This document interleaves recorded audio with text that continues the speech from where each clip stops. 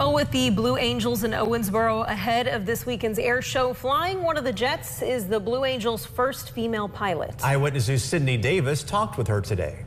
The U.S. Navy's Blue Angels are gearing up for their 23rd show of the year in Owensboro. There are a few tweaks to the routine for new and improved shows each year, and this year a historic twist involving Lieutenant Commander Amanda Lee. The first female fighter jet pilot, a part of the elite flight demonstration, breaks the glass ceiling. I never set out to be a first, I set out to be the best, and kind of found myself here. Try to be the best at whatever you're doing. At that moment in time, I'll open up doors for incredible opportunities.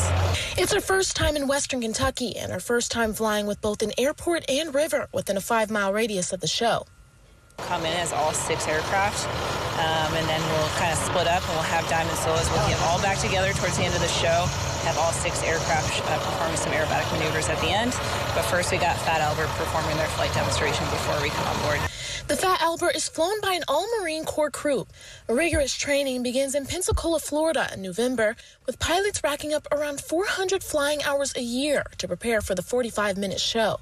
She says they practice how they play so they can operate as safe as possible. We'll have 2 flights today. The first one is to look at checkpoints, and the second flight today is to do a full practice demonstration with all 6 aircraft and Fat Albert.